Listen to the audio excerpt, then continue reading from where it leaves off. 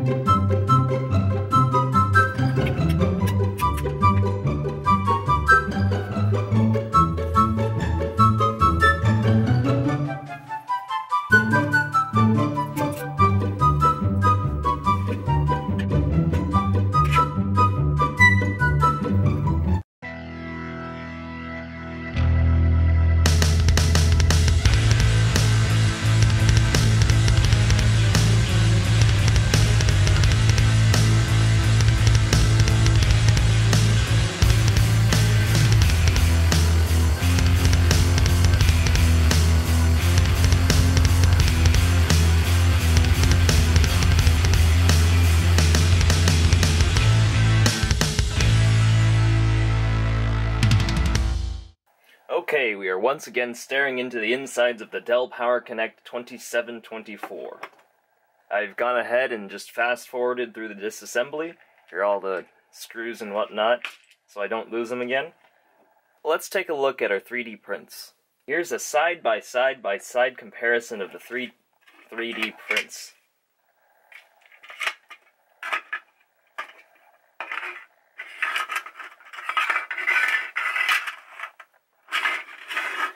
Now you'll notice the second time, on Blue 2, the side that I was complaining about didn't quite print correctly.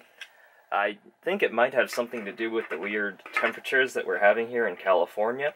I printed this in the afternoon. I printed this at nighttime. So I'm just going to take a guess that the difference in temperature, it was quite a warm afternoon, actually made it more chattery. And maybe, you know, warmer temperatures will kind of fix this. And I already went ahead and sanded it out with a Dremel. Focus, focus, focus. As far as the screw pattern went, I had to go in and Xacto knife these out. I'll make more prototypes in the future to actually test out what dimensions work best with these holes, since they absolutely have to pass the screws through.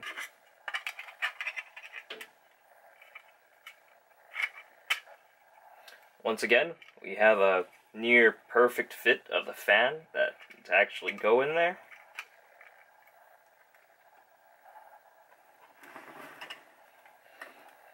And I guess this outer frame kind of serves as a guide in order to align the screws into the fan when you're threading them.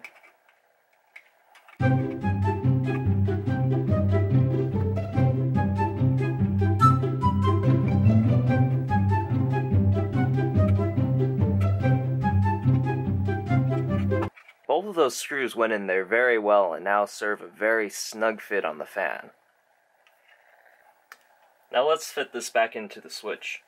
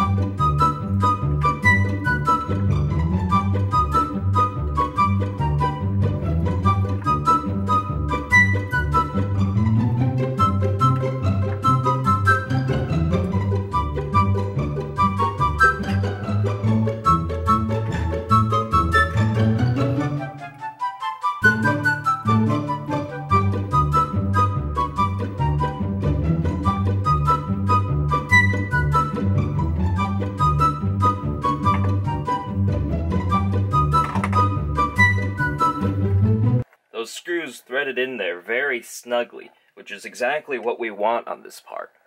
Now, if you print it on a more accurate printer, since I have a Delta printer, it really is going to be inaccurate. If you print it on a more accurate printer, the screws should still fit in there pretty snugly, as they should. Let's turn on the power.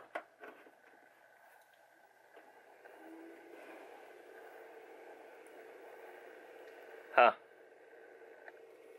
Still kind of loud, but at least I can sleep through this.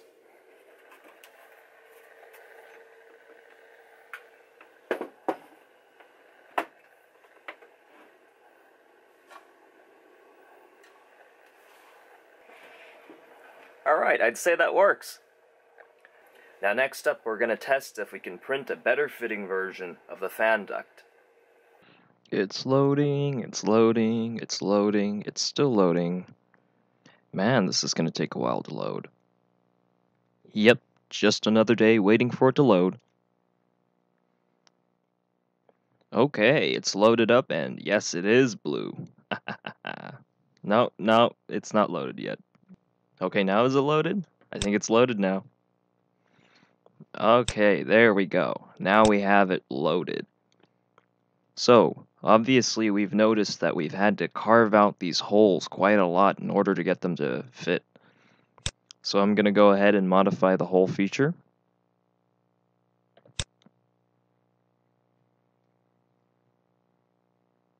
And I think the mistake that we made last time was I meant to say you add 0.2 on each edge. And a hole, being a hole, it basically has an infinite number of edges, but throughout every point, you'll see 2 edges on every side.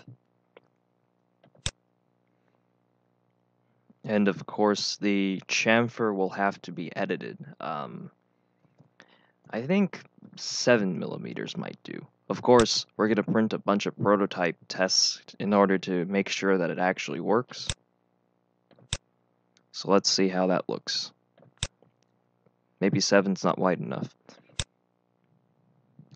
Even when I was doing the actual print, it had to be a bit wider than 7. So let's try 8.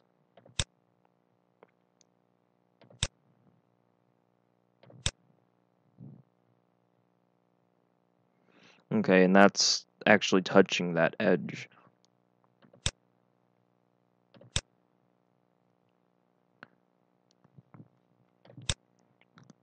Now, since these screws actually have to sit flush with everything, I think I want to edit it even more.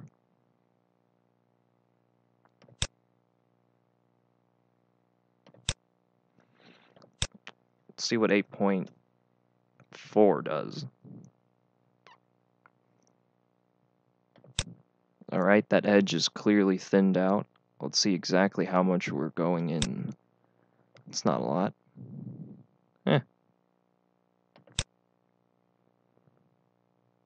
It's not too much.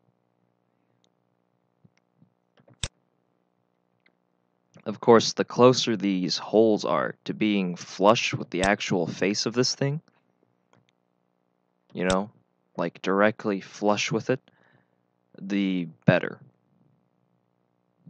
So I'm just going to go ahead and stick with that dimension and hope that works. Let's go to printing.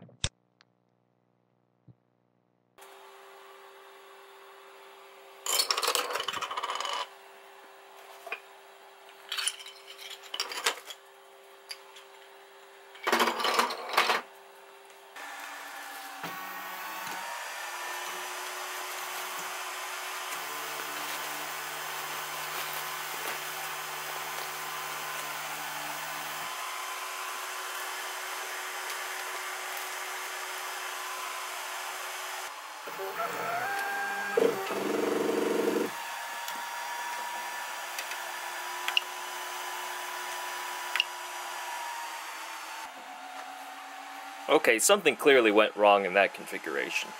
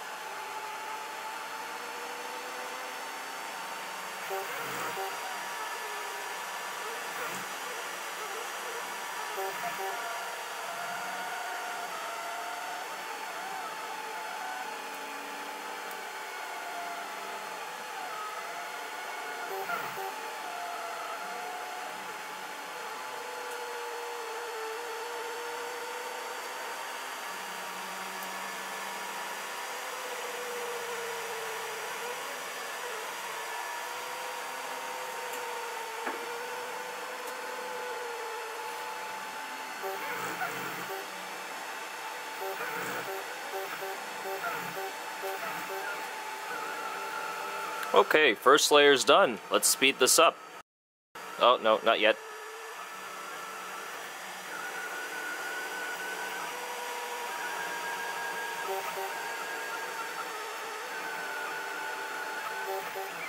Okay, now the first layer's done. Let's speed this up.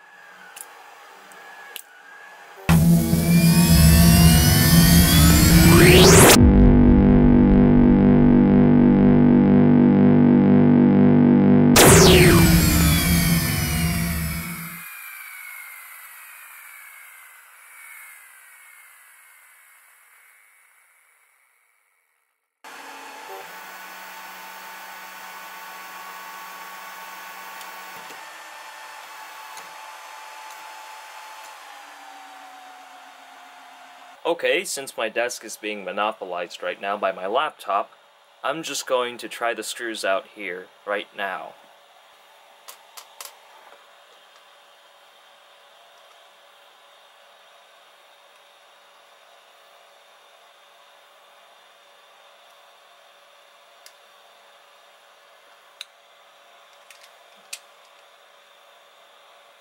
That fits in nice and proper, but this other one's a little tight still.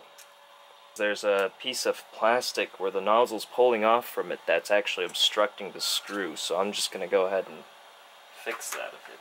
I have you in just as far as the lens will go. Hopefully you can see the little divot of plastic in there that's obstructing the screw. And that's actually from the 3D print process itself. Maybe I shouldn't be doing this through a camera lens. My camera overheated there, but I went in and cleaned up the countersinks and that screw hole. I managed to break the screen on my camera, so I have absolutely no idea what you're seeing right now. I think it was pretty worth it to go back and fix those screw holes and actually make them. You know, obviously I think this is a very worthwhile project, otherwise I wouldn't do it. Thank you for watching, and here's the exit clip.